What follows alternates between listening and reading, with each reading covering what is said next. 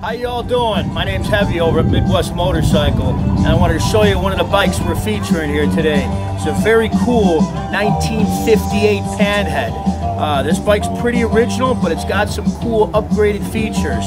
This bike originally would have been a 4-speed kickstart only. This bike's featuring a 5-speed electric start. So it's really built as a rider. It's got electronic ignition. It no longer has points. It's got an oil filter, which Panhead's never had in the past. It's got an oil cooler to keep it cool in this hot Florida weather. It's got shocks on the rear.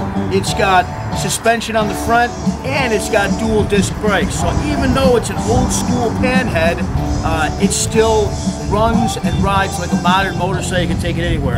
And you should always be able to just turn the key, hit the button,